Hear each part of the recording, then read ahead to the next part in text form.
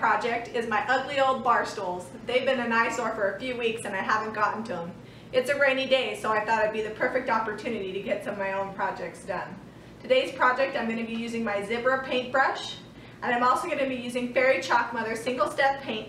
The color that I'm using is industrial. It's a nice soft gray, and I think it's going to look really good with our white smeary wax.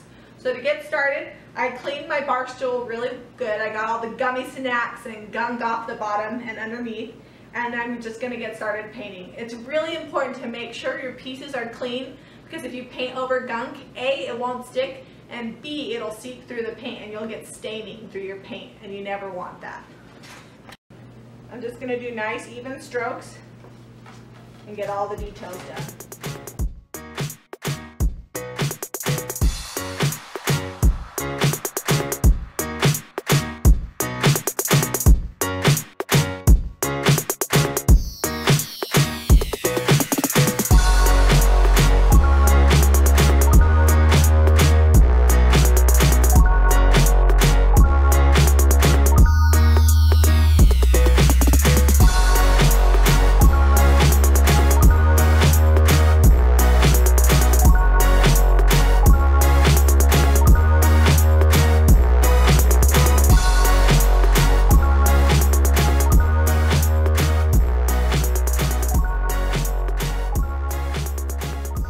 All my chairs are painted. I have one coat of industrial on there, and now I decided to add something fun. I'm going to stencil on the back of them. I have 3 total, so I'm going to do number 1, number 2, and number 3. To secure my stencil, I just used blue painter's tape all around the edge, and I'm just using this little tiny paintbrush to paint this. The color that I'm using is Jami by Fairy Chalk Mother. You want to get a decent amount of paint on your brush, and then you're just going to brush it. Try not to get anywhere it doesn't go. I'm sure that there's probably a much fancier way to do this, but this is the way I stencil. If you had a foam brush, you could use that too.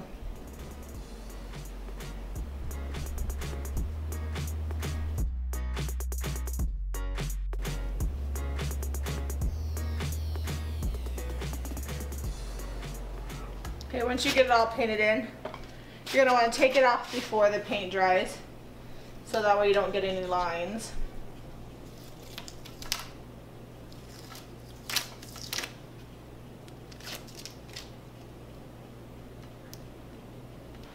The stenciling is all done on our chairs. We have number 1, number 2, and number 3.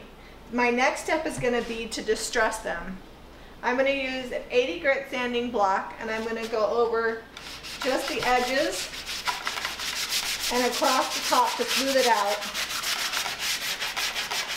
and distress it. My kids are pretty rough on furniture, so I like the distress look, because then if they mess it up, it looks intentional.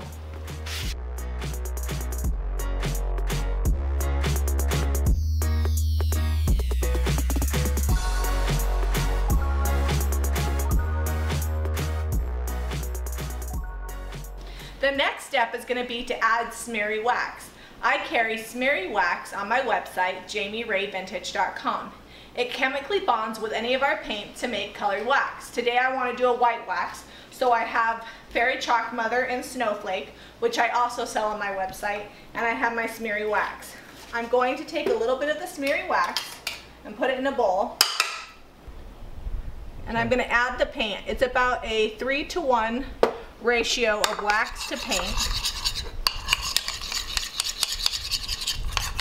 and you're going to mix it all together.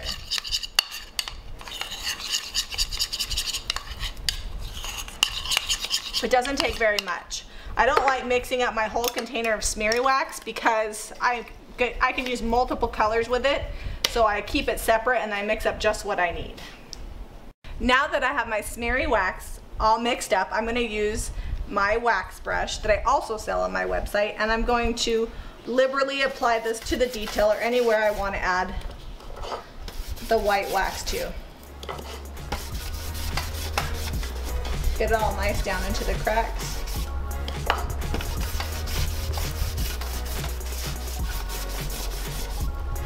and take my paper towel and wipe it off.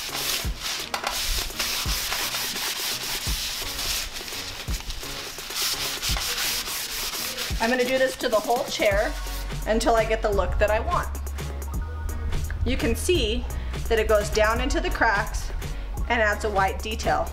It's going to chemically bond to the paint that's already on here, and when we're all finished, we'll seal it with a polyurethane for durability. Our bar stools are all finished. They've been painted, distressed, white waxed, stenciled, and we sealed them with a matte polyurethane. If you want to know how to seal your furniture with matte poly, be sure to check out our video, Paint Spraying 101 Part 2. Be sure to like this video and subscribe to Jami Vintage for more DIY.